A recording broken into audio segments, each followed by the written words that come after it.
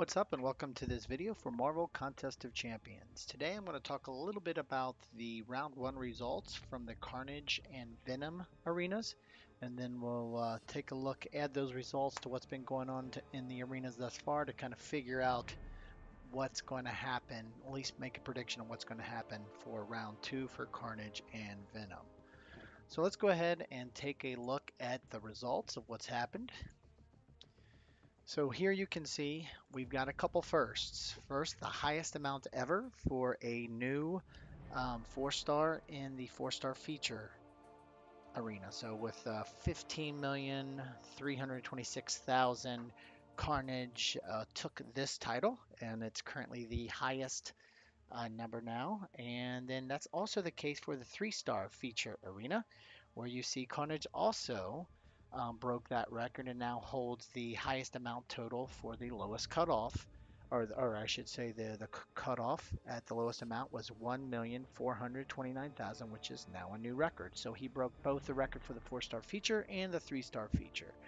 So despite all the negative press, if you will, that the community was kicking around after a couple folks had an opportunity to kick the tires, as they say, when it comes to Carnage's gameplay, the general consensus while the arenas was going on that he was kind of a trashy champ to play, but apparently that did not stop folks in the first round of arenas to really go after him, and thus we've got new records for the lowest cutoff results for both the 4-star feature and the 3-star feature.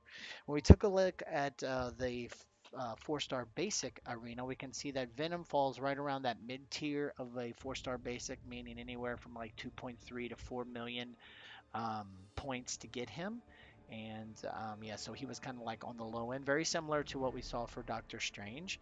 And I know a lot of folks kind of felt like this was kind of low. They expected his numbers to be high. So taking that into account, plus what we've also seen with other midterm champs for the 4-star basic arena, this will definitely calculate into what I'm thinking about for predicting for him for round two. And when you look at the 11 to 25%, you can see that that's pretty much the standard, right around the last milestone reward, around 1.5 million. And over on the 3-star arena, the 11 to 25% tier again is on the last milestone marker, right around 654,000. So these are the round one results. What does this all mean as we start looking into round two? Well, let's first take a look at the 4-star feature. Now, one of the craziest things, the differences between round one and round two results, is there's really no rhyme or reason in the percentage change. You can see with Archangel and Cyclops that both had an increase in the total amount for the low cutoff point compared to round one. And then with Iceman, though, it pretty much plummets to almost 70% of a drop between round one to round two results.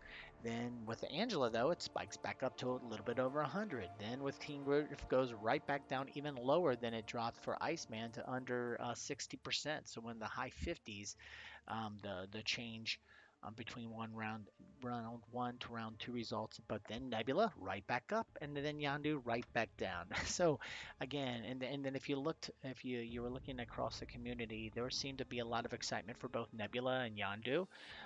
So it was kind of interesting to see that there was such a big drop. I mean, if you were looking at this, and if this trend were to hold, then you would think that for round two, the 4-star feature would actually be a little bit bigger um, for um, for Carnage's round two results. But it's hard to really say. There's no rhyme or reason to it. But I mean, the only trend we see is that trend: the increase and the drop, the the peak, the valley, the peak, the valley. So we're going to take that into account, even though I'm not exactly sure it's going to fit. So I'm not very I don't feel very secure with this prediction for this for the 4-star feature round two, but we're going to go ahead and follow that trend. Looking at the 4-star basic results, though, there's a little bit more rhyme or reason here.